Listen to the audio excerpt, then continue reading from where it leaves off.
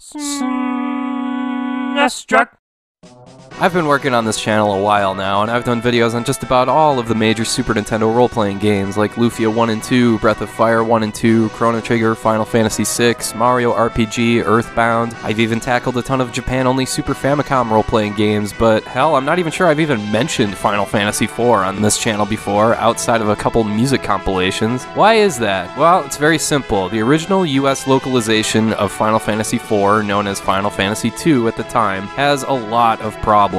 Certain events are censored, there's missing spells, they made the game 100 times easier, the translation is absolutely terrible. Really, it's to the point that I hardly even see Final Fantasy IV as a Super Nintendo game, since you're way better off playing one of the later releases for Game Boy Advance, PS1, or PSP. I'll give you some examples of what I'm talking about. Your main character, Cecil, has a command called Dark that was removed entirely. I mean, if Dark was considered too risque for Nintendo of America's censorship policies at the time, then you can imagine the amount of other stuff removed. Pretty much all references to death are taken out, to the point that even a sword hanging over a character held captive is removed, and a spell called Holy was renamed White. You get the idea. It's pretty ridiculous by today's standards. Another problem is that they dumbed down the difficulty here big time. I know role-playing games are usually pretty easy, since all you really have to do is grind and level up your party, well, unless you're playing 7th Saga. But yeah, you could cruise through this version in your sleep if you wanted to. That may not be a deal breaker for some people, but it's just disappointing. I like at least some challenge in a role-playing game.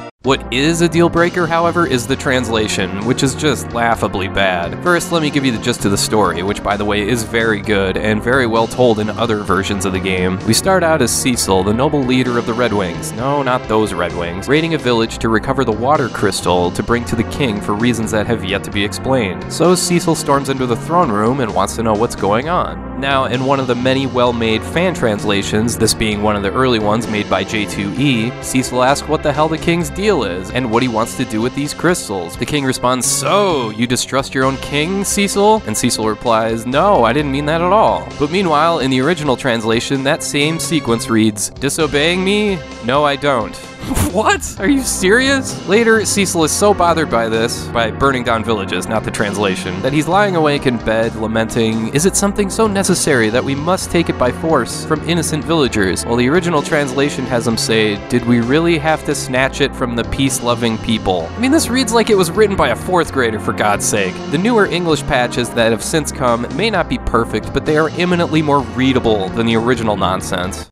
Of course, I have to mention the most famous line. When you recruit a mage to your party, he's trying to find his daughter who ran off with a bard because Tello, the mage, wouldn't consent to their marriage. He eventually finds the guy and is so upset that he fights him, shouting, "You spoony bard!" This line is so ridiculous and so absurd that even official releases kept the line in as is. I have to admit that's a damn funny line because it's pure nonsense, but my god, that's the kind of crap you have to deal with if you're playing the original game. But yeah, I want to be clear here, these problems are all with the original Super Nintendo US release, because Final Fantasy IV really is a great freaking game if it's played elsewhere. I want to be clear about that too. With a great story and sound battle mechanics, the kind of stuff you've come to expect from the older Final Fantasy games, it's just a really well-made, fundamentally sound role-playing game. Nothing too fancy, just the basic stuff executed really well. Anyway, the story continues with Cecil joining his friend Kane, the captain of the Dragoons, who's also wondering what the hell's wrong with the king these days. They're sent to deliver a ring, which of course releases a horde of hideous monsters that destroy the village and allows them to take the next crystal the king needs. In this attack, they find a summoner named Rydia. Cecil and Kane get separated, and Cecil feels compelled to take responsibility for his actions and guard this young woman's life.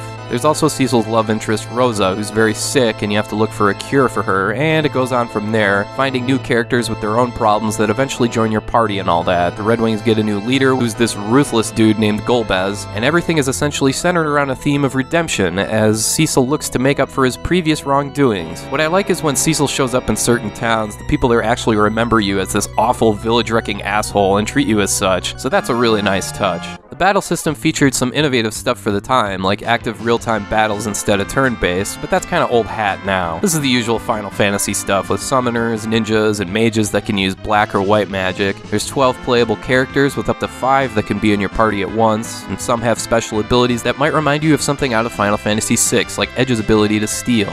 Two other things about the Super Nintendo version that I have to mention. Number one is the visuals. I mean, if the translation wasn't enough evidence for you that this game was rushed out the door as quickly as as possible, and the graphics are another hint, because this game essentially looks like a slightly beefed up NES title. Some enemies and bosses look pretty cool, but overall it's pretty weak. What makes up for it though is the music. Final Fantasy IV along with ActRaiser were the two early SNES games that had that huge orchestral soundtrack that makes the game sound like such a huge deal. It really adds to the experience, especially the opening track when you're flying around as the leader of the Red Wings.